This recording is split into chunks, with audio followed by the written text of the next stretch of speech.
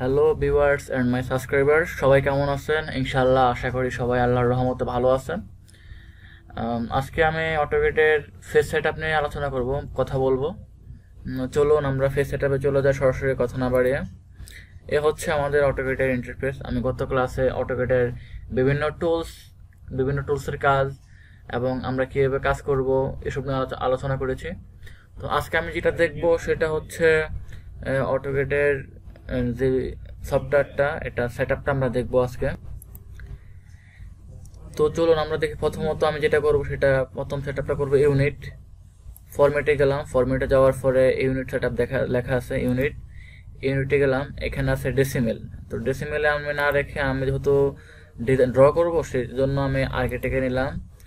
আর এখানে হচ্ছে আমি হাফে নিলাম, ফিটে নিলাম, ইঞ্চিতে রাখলাম। আর এখানে ডেসিমেল ডিগ্রিতে না রেখে আমি ডিগ্রি মিনিটস পার সেকেন্ডে নিলাম। তারপর হচ্ছে ওকে দিলাম। আমার ইউনিট সেটআপ শেষ। তারপর আমি সেটআপ করব হচ্ছে ড্রয়িংয়ের গ্রাফিক্যাল যে এরিয়াটা, আমার যে ড্রয়িংয়ের যে এরিয়া সেটা। তো ড্রয়িং লিমিটে গেলাম, এন্টার। তারপর হচ্ছে আমি যেমন 500 রাখবো, এক্স অক্ষে 500 আর ওয়াই অক্ষে 500 রাখবো। 500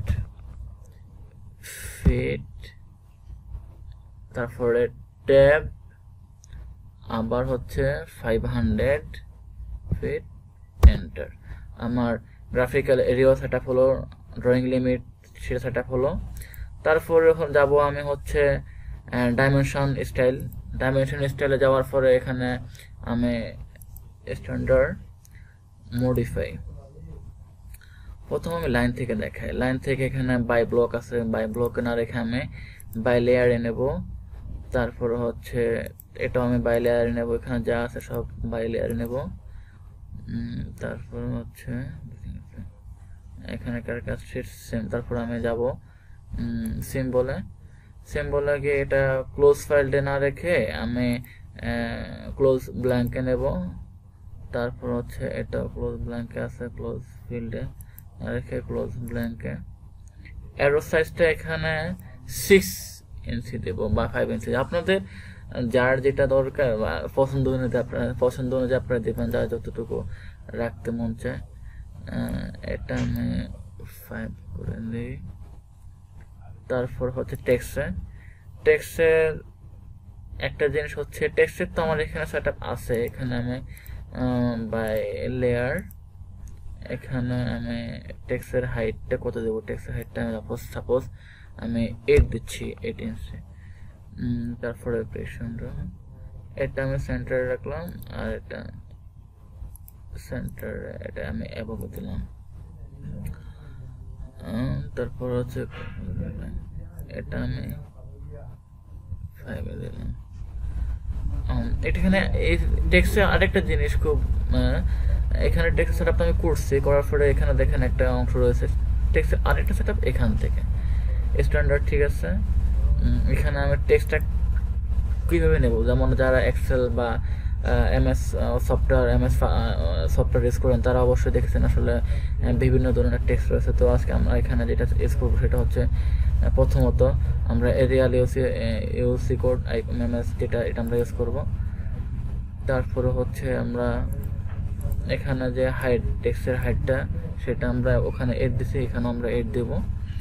তারপর আমরা এখানে অ্যাপ্লাই ক্লোজ, তারপরে ফিটে যাওয়ার পরে আমাদের এখানে ফিটে বেশি একটা কাজ নেই। তো তারপরে প্রাইমারি ইউনিটে আমরা এখানে ডেসিমেলে না রেখে এখানে আর্কিটেক্টে নিয়ে যাব। আর্কিটেক্টে নেওয়ার পর আমরা এখানে হাফে নেব। হাফে নেওয়ার পরে এখানে ডেসিমেল ডিগ্রি এখানে দেবে থাকুক। তারপর এখানে আর কোনো সেটআপ করতে হবে না। তারপরে ওকে। তো সেটআপ করার আগে আমাদের যেটা করতে হবে, সেট কারেন্টটাকে ক্লিক করতে হবে। সেট কারেন্টে ক্লিক করার পরে আমাদের ক্লোজে ক্লিক করতে হবে। আমাদের মোটামুটি ফেস সেটআপ শেষ। এই হচ্ছে আমাদের ফেস সেটআপ।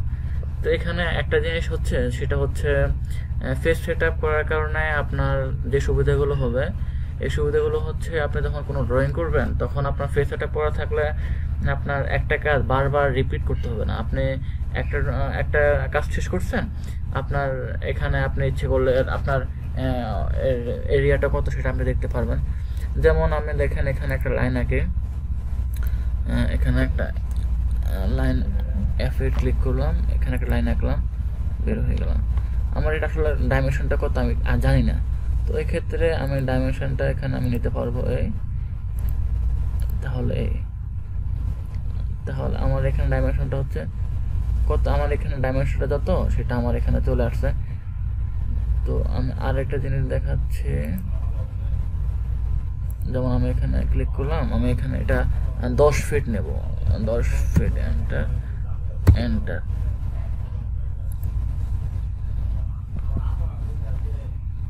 আমার এই লাইনটা আমার এখানে 10 ফিট নেওয়া আছে। দেখি এখানে সব ঠিক আছে কিনা, ভুল হয়ে গেছে। ডাইমেনশনে গেলাম, ডাইমেনশন দেখেন আমার এখানে 10 ফিট আমি নিয়েছি, 10 ফিট চলে আসছে। তো ভাই বন্ধুরা, এখানে আরেকটা সেটআপ রয়েছে আমার, সেটা হচ্ছে ও স্ন্যাপে যাব। ও স্ন্যাপে যাওয়ার পরে দেখেন আমার এখানে সেটিং আছে, সেটিংয়ে যাব। এখানে সবগুলো জিনিস আপনার এখানে টিক দিতে হবে, টিক দিয়ে সিলেক্ট অল, তারপরে হচ্ছে ওকে। তো ও স্ন্যাপে আরও একটা সেটআপ রয়েছে, সেটা হচ্ছে স্ন্যাপ অ্যান্ড গার্ড।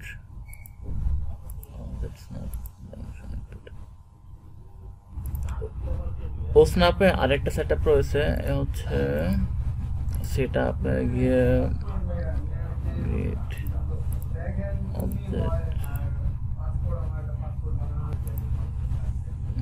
অপশনে যেতে হবে। অপশনে যাওয়ার পরে দেখেন এখানে আমার যে ফিক বক্সটা আমরা যেটা ইউজ করছি সেটার চলে আসছে ফিক বক্স। আমি এখানে চাইলে আমার ফিক বক্সগুলো বড় করতে পারবো, ছোটো করতে পারবো ইচ্ছে অনুযায়ী।